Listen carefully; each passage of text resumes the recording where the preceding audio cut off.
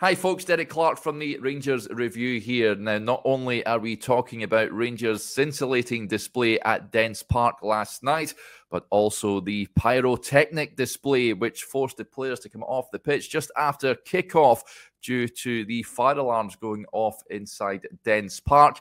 Now, Police Scotland say they are carrying out retrospective inquiries into what they deem tremendously disappointing and worrying pyrotechnics.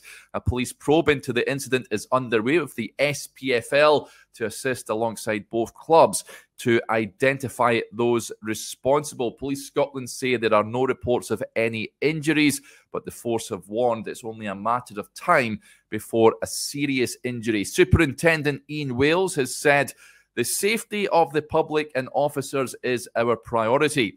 Due to a number of pyrotechnics, including smoke bombs and flares being set off in the stands, the game was stopped. Players were removed from the pitch and returned a short time later. Taking pyrotechnics into a football stadium is not only an offence, it is extremely dangerous. It is tremendously disappointing and worrying that despite repeated warnings about the risk, these are still brought to matches. Luckily, there were no reports of any injuries. However, the consequences could have been much worse. It's only a matter of time before someone is seriously injured. Although no arrests were made at the game, retrospective inquiries are being carried out. The investigation is ongoing, and we are working closely with both clubs to identify those responsible. Anyone with information that may assist our inquiry should contact 101, quoting reference number 2815 of 2 November. An SPFL statement read, the extensive use of pyrotechnics at the match at Dens Park is very concerning and unwelcome. The disruption to the game is obviously extremely regrettable. We await the delegate report and will be liaising with Police Scotland on the incident.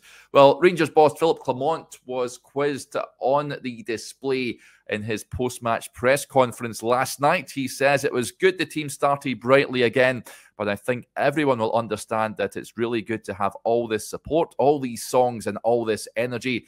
I love it, but keep the fire outside of the stadium. What's your opinion on pyrotechnics, folks? Let us know in the comments. If you want to keep up to date with all the latest news coming out of Ibrox, be sure to subscribe to the Rangers Review YouTube channel. Bye for now.